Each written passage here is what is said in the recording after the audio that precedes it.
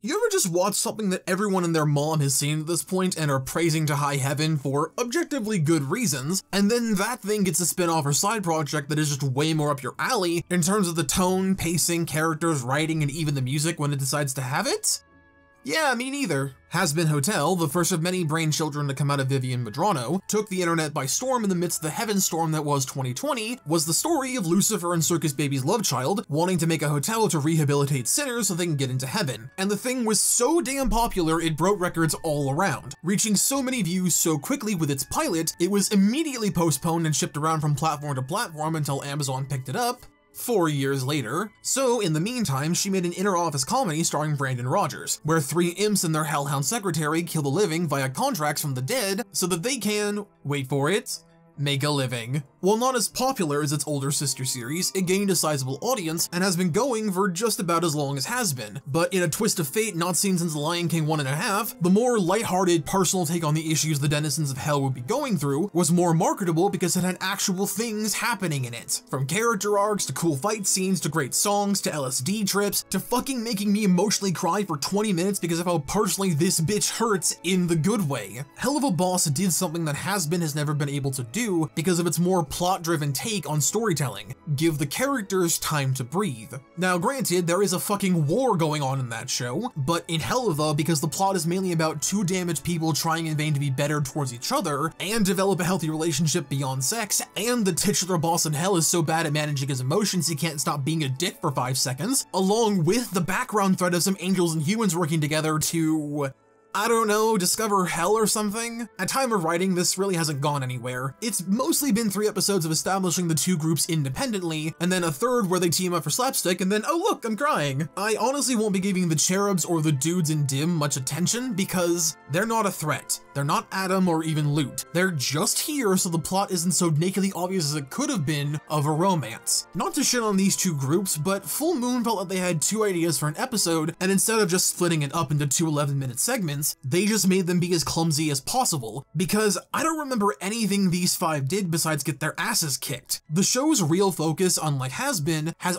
always been its characters and dynamics, where the former feels more like a plot with characters in it, as opposed to this, where it feels like the characters are having plots come from their actions, because there isn't a fucking ticking clock moving us from each set piece to the next. Like, for real, could we not have just had 2 seasons to get to know Serpentious, or just develop Angel and Husk separately before making the show hint at them being a couple in like episode 6 or something? I have a lot of thoughts about Has-Been, but we're talking about the better show today and why it deserves more attention than it gets, which is already quite a lot. And I think the best way to do this is by looking at and breaking down the characters and their dynamics before season 2 is even finished. So this won't be immediately outdated in like 6 weeks or anything, but hey, let's go, I got bills to pay. Links to my Patreon and Discord are in the description, sign up if you feel so inclined. And what better way to start off this deep dive of emotional complexity and learning to be a functional person than with the show's resident sweethearts, Moxxie and Millie.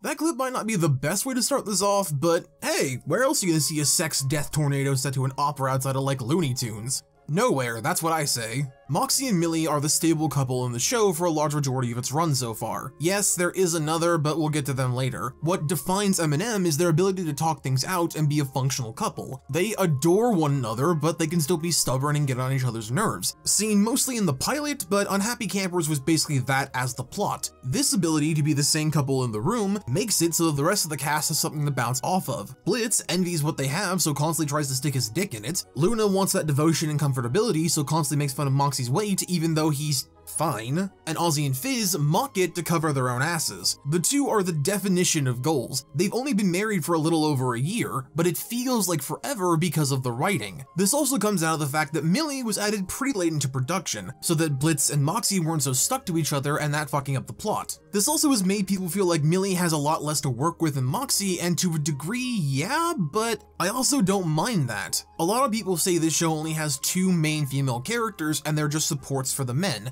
but but that's not necessarily a bad thing in isolation when, again, in Has Been, the roles are flipped. One has a female-dominated cast and the other has a male-dominated one. That's fine and good. It's how the women are written that I find to be the important part. Millie, in particular, is seen as a supporting character and nothing else, and therefore badly written because she doesn't have an arc to go through. But when you look at her backstory in life, it's hard to see why she would even need one. Millie was born in the Wrathring of Hell on a farm with a bunch of siblings and 2 parents scraping by to make ends meet. She had a pretty character-building childhood that's gleamed as early as episode 2, which is incidentally still one of the funniest episodes in the show.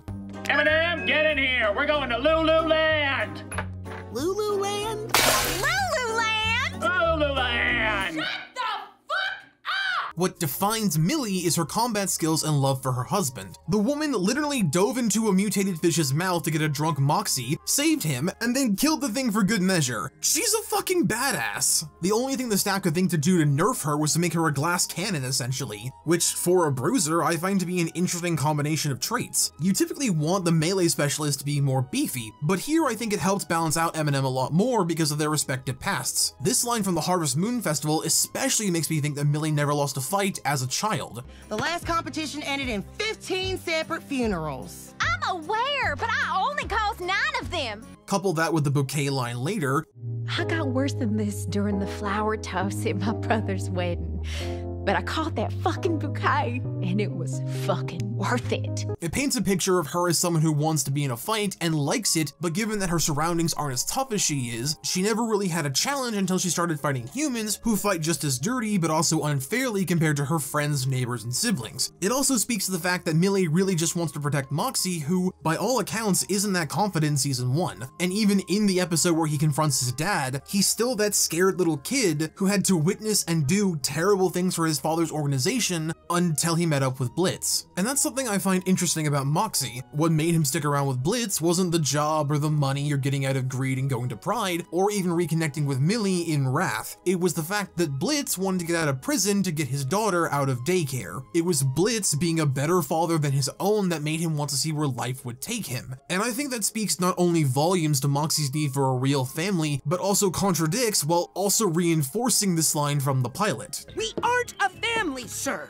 You are the boss. We are the employees. You treat her like she's some troubled teenager. Moxxie wants this to be his new family in the same way Blitz does, but where Blitz had time to get away from the actual toxic family he grew up with and has guilt over what happened to his best friend, Moxxie doesn't. He just got out of that shit and hated it to begin with. It wasn't the murdering and killing he had a problem with, it was who it was being done to and who was giving the orders that made the difference. Moxxie guards his relationship with Millie because Blitz has no sense of normal boundaries, and thus that scares him. Millie could give a fuck, she thinks it's fine because of how open and honest her family is. Her sister came out as trans in the hell equivalent of Texas, and no one batted an eye. In the short about Millie and Sally Mae, they talk about being more communicative with one another and want to be better siblings to one another. You don't get that way unless you already have a steady foundation, and I think that says a lot about how she treats Moxxie, who needs validation and love and reassurance and all that stuff because he never got it as a child. He was never told he was loved by his father, and when his mother tried to soften him up, Crimson got rid of her so that he could make the ideal heir to his empire and fuck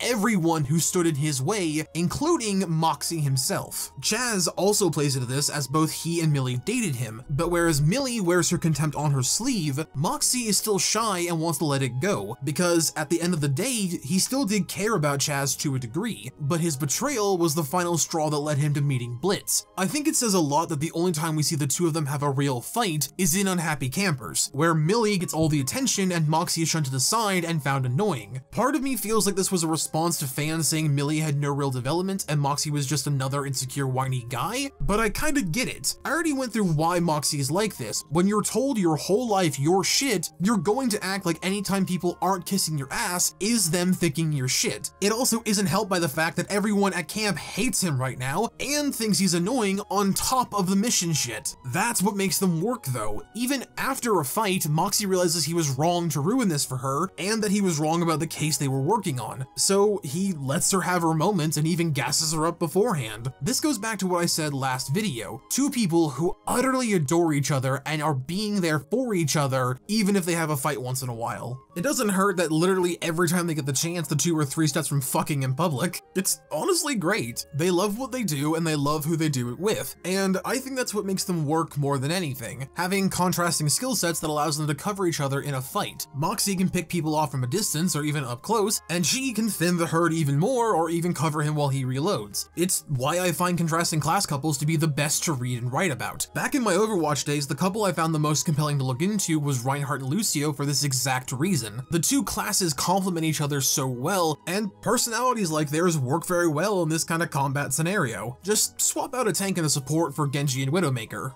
Now that's a cursed ship if I ever did hear one. I wanted to start with these two because the rest of the relationships either stand in comparison or contrast to them for better or worse. Be they platonic, transactional, or even romantic, it doesn't matter. We have our standard. Now we see what the show does with it.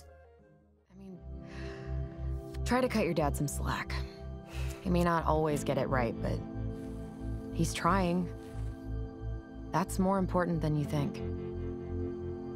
Loona and Octavia only have one scene together, and I'm not using them as a relationship, but rather a duo that can be used to show off different upbringings that are affected by the same general stimuli. Loona was abandoned as a pup and raised in a kennel until Blitz found her and adopted her a month before she was going to be put down for not having an owner. The two have a strained relationship to say the least when the series starts, but it's more about keeping walls up so that she won't be hurt anymore. She turned 18 before the series started, so she lashes out to genuine signs of affection. However, throughout the series, we start to see those walls come down a bit at a time. If she lets her guard down too much, she might get hurt or abandoned again. So keeping people at an arm's length is the best way to do it, even if she does like Blitz and the positive attention he brings, going so far as to slip up and call him dad on some occasions. This also explains her coldness to Beelzebub and Vortex. Because she likes Vortex and he's dating someone, it shows that she got her hopes up that a boy would like her, but is currently dating someone else. On top of that, B is the same social awareness and tact as a wasp's nest in a tornado, so she can come off kind of flighty and a little bitchy, when in reality she's just trying to help.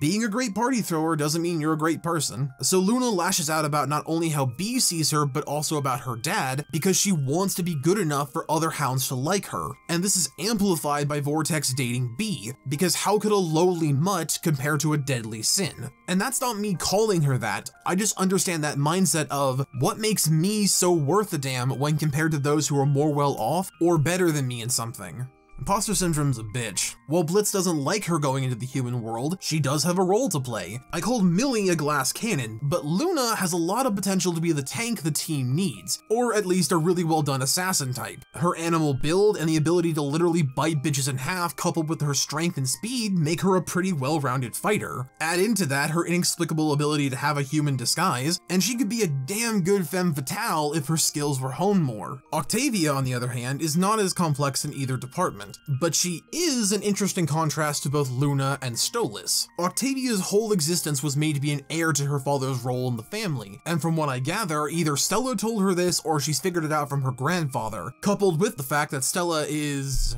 well, Stella, it did not leave much in the way of a happy childhood for Octavia to have. So when we first see her, she's this happy little girl with hope in her eyes, but after 13 years of her parents' marriage disintegrating around her, she's just become jaded. All she wants is for her father to love her and be there for her, which, to be fair, he hasn't been, given all of the shenanigans that have happened in his life recently. He is trying though, and I think that's something that people either don't focus on or only focus on. My thought is this: yes, he's had a bad life since he was Octavia's age with Stella, and he's going through a sexual awakening and dealing with an unhealthy relationship. However, he still should have been there for Thea more, and I think that paints his actions with a lot more nuance than good dad or bad dad. It's more a flawed person with a lot of growing up to do, which we will get into, don't you worry. I will say I like that Octavia wants to live up to her father's expectations, even if he isn't being there to help like he should, but also just wants to spend time with him no matter what. This is what I meant when I said that she was a good contrast to Loona. Loona wants to let people in on her terms, and fuck everyone else who slightly looks at her wrong, whereas Octavia wants her dad and maybe a few friends along the way. One rejects the love her father smothers her in, where the other crave the love her father gives someone else who can't comprehend it. The two are interesting on their own, but Octavia hasn't had the screen time to develop much past daddy issues. I really hope they let her and Loona become more like genuine friends. They both could use one, especially one to bitch about their fathers to about their fucked up relationship. Speaking of which,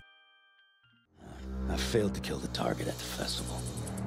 But don't worry, ma'am. It won't happen again. It better not. I want this cheating prick dead. I don't care who you have to go through. Make it happen! fuck these two. Quite frankly, I don't have much to say about Stella or Striker, but they are the closest thing the show has to an antagonist besides Blitz's trauma. I've heard a lot of rumblings saying that Stella is more nuanced than she actually is, or at the very least that she should be, but the problem with that is... no. She shouldn't be. She's a psychopath that treats her daughter like a pawn in the divorce, treats her husband like a walking plague, and full-on tries to strike him for having the nerve to talk back to her. Abusers, especially privileged abusers, are this open about it behind closed doors and do talk shit about their partner to their face and the faces of people who they believe it is safe to do so in front of. Believe me, I should know. There's nothing redeeming about her as a person. There's nothing to do about her aside from killing her and letting Stolas be happy in whatever way that is. He's done some fucked shit, but it's not born out of malice. I don't think Stella even understands the concept of kindness, let alone compassion or self-improvement. Sometimes you can just have a one-dimensional bad guy in your show. It doesn't have to be complicated or fucking sympathetic or even that deep. Rich people suck, and spoiled people with no oversight on their behavior turn out to be awful pieces of shit.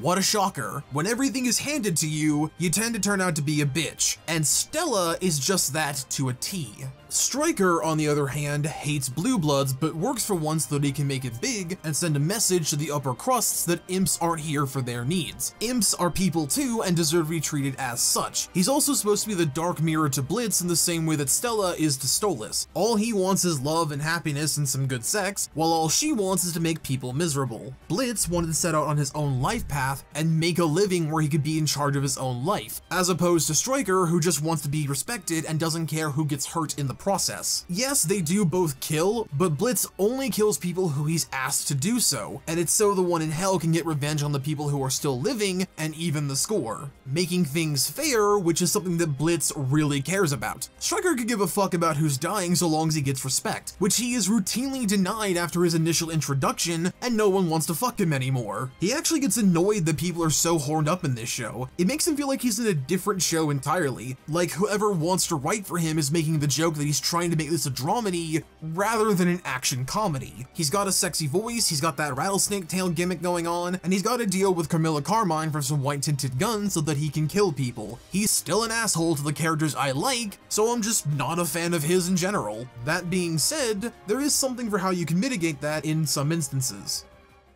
Come on, Big Daddy. Please. Well, you know I can't say no to a face that cute.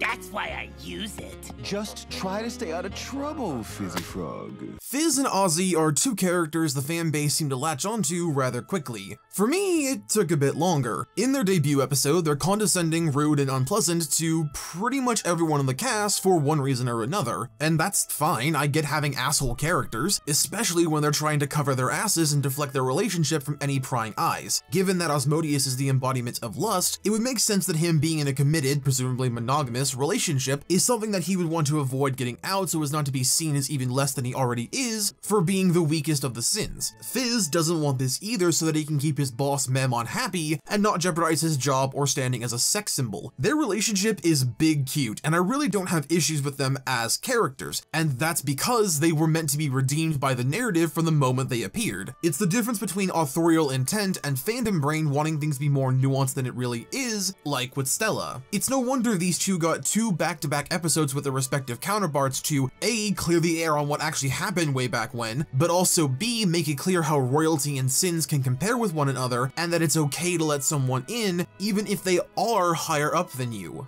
Fizz is Blitz's oldest friend from the circus, but where Blitz sucked at being a performer to the point he couldn't make a balloon animal correctly, Fizz was a natural at everything. After the cake exploding accident is explained, and it's told to both of them that the other one did care, and it was everyone else who pushed them away, they more or less bury the hatchet. They become friends who want to be there for one another and be there in the best way they can. Ozzie plays into this as well, because he was willing to give up everything for Fizz and even denied royalty request for the sake of his boyfriend. Oz doesn't get a lot of screen time, and much like Millie, plays support to Fizz, which is fine. It doesn't need to be any deeper than that. Fizz has a lot of trauma and things to deal with, whereas Oz has more financial and business-related things on his mind. Their big contribution to the series is their contrast to Stolas and Blitz, because Fizz was adored and loved and wanted as a child, while Blitz wasn't. So that manifested in tentative trust, while Mammon played on his ego for profit. Oz couldn't give a fuck what Fizz does with his time, so long as he's happy and safe. And that's kind of the brilliance of their relationship. Not to mention, they take the one big, one small extreme the other two have to a more comical degree, which I'm always a fan of. Speaking of designs, the Sins really have stellar ones. Every character is well designed, but the Sins embody their traits a lot differently than you would think. Instead of being literal like most interpretations, the various Sins are more personality or vibes based. For example, which of these two looks like the Sin of Gluttony? Yeah, that's what I thought. But in this series, it's more about getting the sin done rather than just copying a design template. And I particularly like how Beelzebub is a skinny wolf girl who just does everything to excess, and Mammon is an obese capitalist. Whoops tautology! Showing that greed is not sexy, but indulgence can be if you manage it right, which B can. Most of the time. Osmodeus takes this one step further. He's a dude with 3 heads like Cerberus has a chest you could land a fucking plane on, a waistline Jessica Rabbit would be jealous of, heels so pointy that you could kill someone with them, and tail feathers like he's a rooster. Like, this dude lives up to the idea of being the living embodiment of lust because he checks off so many disparate boxes that it just somehow works. And you can feel the love and lust he and Fizz have for one another, and while they were afraid to show it, they now have the confidence to go out and be who they truly want to be with each other. Which leads us to the real stars of the show. Oh shit, oh shit, oh shit, oh shit. I can't do this. No, not again.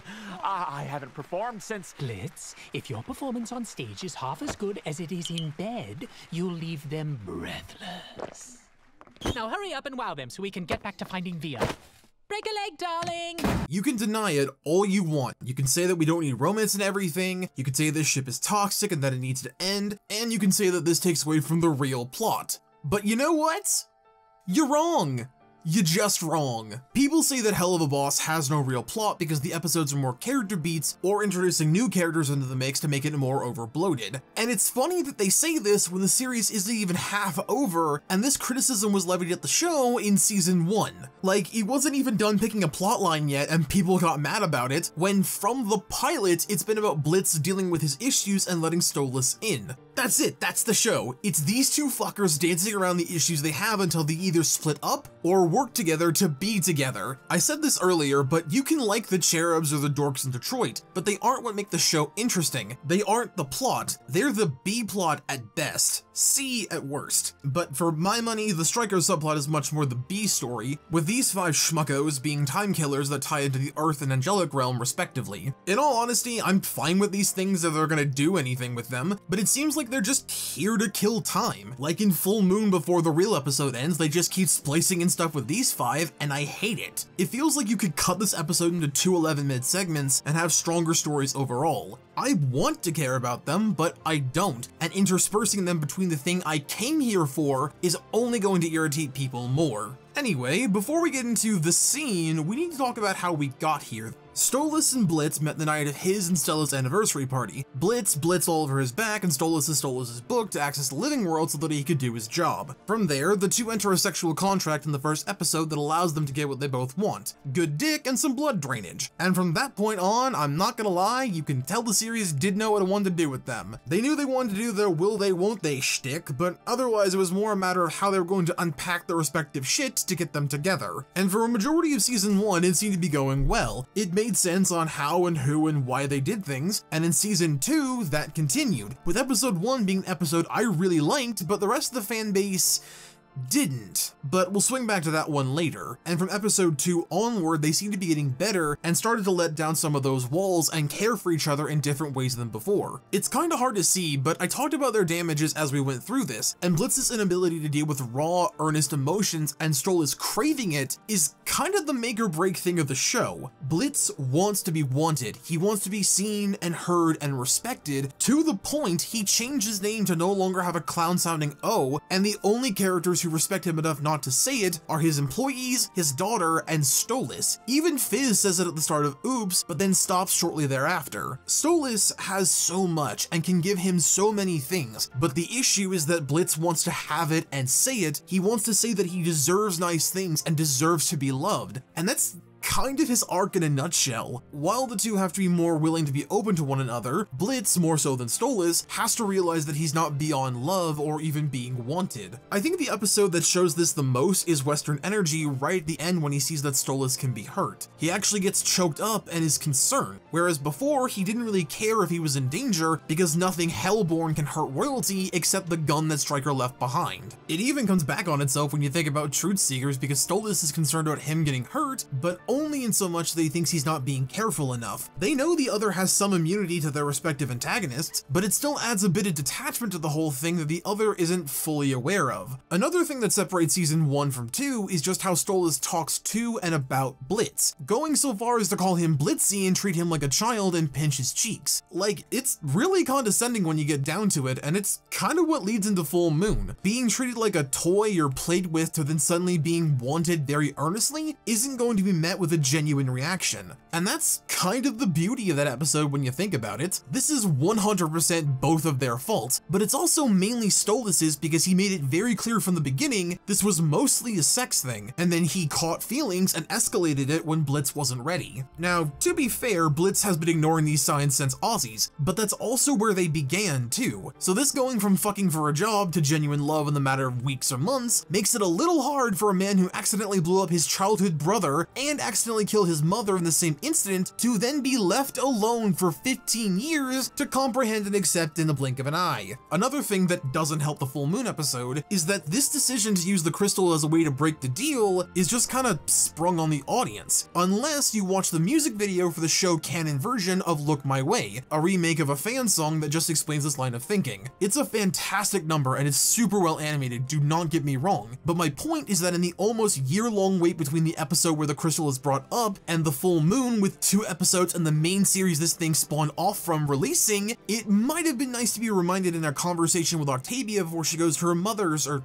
something. Even a call to Ozzie thanking him for changing his mind would have been enough. I'm not bashing the decision or even this part of the episode. My point is that it threw me for a loop the first time I saw this, and to be honest, Blitz's reaction was pretty standard for him. While it hurt, we need to back up. We'll get to this in a second, but I want to talk about season 2's pilot first. So this episode is a flashback to Stolas' 10th birthday when he was given his job to be the Watcher of the Cosmos and was engaged to Stella. As a birthday present, his father took him to the circus to get him to stop crying, and that's where he first saw Blitz and fell in love. So his father bought him for $5. Seriously, fuck this man. Fuck all the dads in this show, honestly. Someone's working through some issues with this series. The rest of the day is the two of them bonding while Blitz steals the ever-loving shit out of the Goetia family stuff until we cut to the night of the anniversary party and we get what is probably one of my favorite scenes in the show. It's the events of the night before the pilot and it shows how bad at reading people Stolas is, how wrapped up in his fantasies and his frank naivete on how people operate or should be told to do things. Remember when I said he was in an abusive marriage that he's technically been in since he was 10? Well, that kind of applies to this scene. He's never had someone he wanted who wanted him back. He's never had consensual kinky sex with a man, let alone the man who gave him the best birthday he's ever had and who he's been dreaming about since that day. The music even goes along with this. It has this almost comedic irony with the way it doesn't match the actions being done, but Stolas' emotions. It is his episode after all.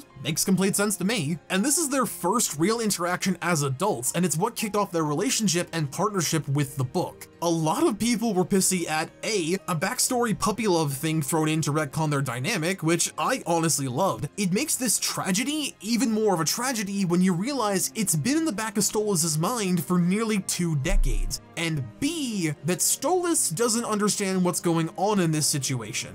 Stolas, a man in his mid-20s who's been assaulted, berated, belittled, bossed around, shoved around, and treated like shit, and was never given the proper social tools to learn how to be a person, much less understand what the word consent means on his end. That's the guy you're holding accountable for understanding that he's being used in this scene. This is what I mean when I talk about people not getting stuff, because the second a character doesn't do something logical, people stop thinking about which character is doing the thing and just say that he should have known better and stop there regardless of the context. Stolas' whole thing is that he doesn't think about the implications of things. He kind of just goes for it and doesn't ruminate on it. It's not till Ozzie's that changes at all, and even in the full moon conversation, he doesn't let Blitz have a moment to think. He just bails. This one conversation is so visceral in its execution because I've been both of these bastards at different points in my life, and neither of them is fun. Neither of them is in a good place to be in, and even in the moment your heart is racing, your brain isn't thinking clearly. And frankly, while I hate Blitz's response, I wouldn't change a thing. It's so real and it's been building for such a long time, and while the words are completely wrong, the emotion and feeling behind them are 100% justified, because he has been treated like he's small, like he doesn't matter, like he's just something to play with. And even though Stolas talks about him in reverent tones now, that wasn't always the case. In season 1, it's very obvious this is a game to him, or something to have fun with because it's not real, because it's sexy. And that worked until he caught feelings and decided to change the rules without talking about it. This scene is what caused this whole video, and I can't really put it into words other than it's great. It's phenomenal, and it shows why they shouldn't be together right now. There's growing to be done on both sides, and Stolas has grown a bit, but Blitz needs time to understand that he's kind of been a jackass lately, and that needs to change. My favorite line for just how much he's not actually as detached from this as he likes to think he is this one. I don't understand. Why are you giving me this? Am I not, like, fucking you good enough? Because I can always do better. Fuck, I relate to that so hard. I honestly want to go really in depth about this entire last 5 minutes, but I realize when a video is going on a bit too long, said the man with a 7-hour ranking video, but still. So if you guys want, I'll do a follow-up that's just dedicated to this conversation. But anyway, Apology Tour does that a lot actually, where he starts off after the breakup being very bitchy, but as the night goes on, he starts to realize that he was wrong and wants to fix things. And the way he thinks he can do that is by leaving Stolas alone. And a lot of people would say, well, now that you can't have him, you want him, but that's not it. It's the fact that this one line, "I think so very highly of you.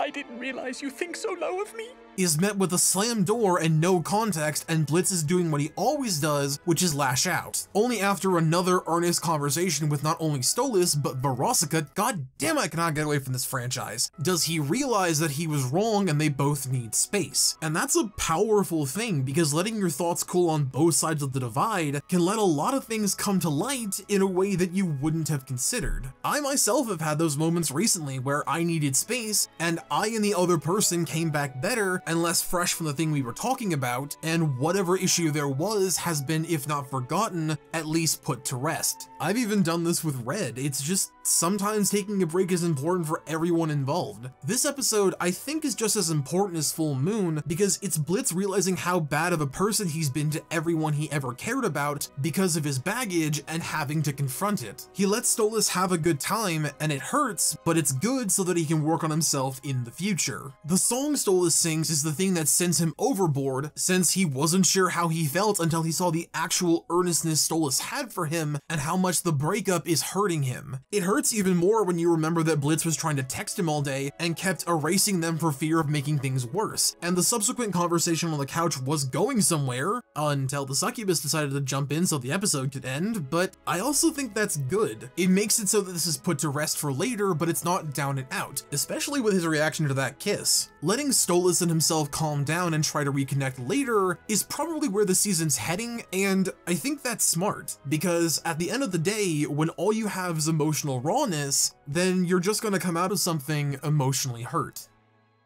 Helluva Boss is a great show. It's not perfect, it's not flawless, and it's changed tones more times than I can count, but what it does have is heart.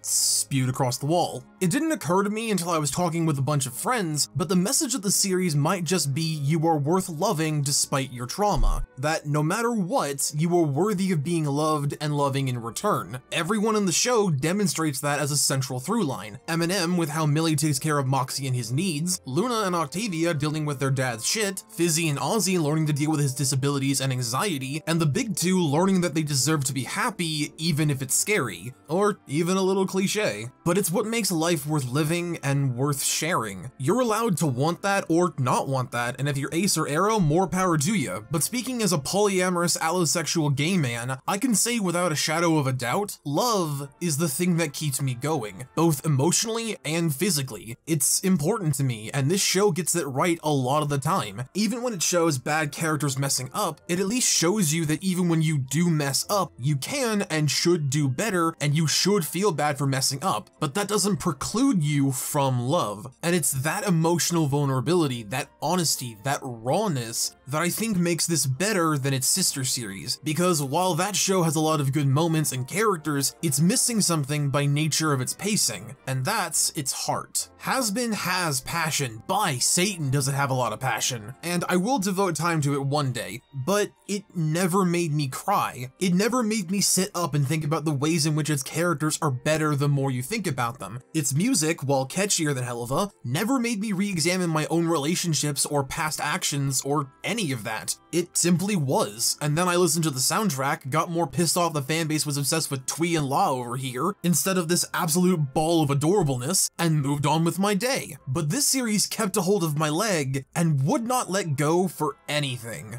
I hope this series keeps going until it actually ends properly and get more of a fan base like its sibling did, because it's a happy day in hell when I see a new episode pop up. My name is Chris. If you like this, feel free to like, comment, subscribe, and do all those fun things. I've also got that Discord and Patreon I breezed past earlier if you want to talk more directly or support me monetarily. And I hope you have a hell of a fractastic day.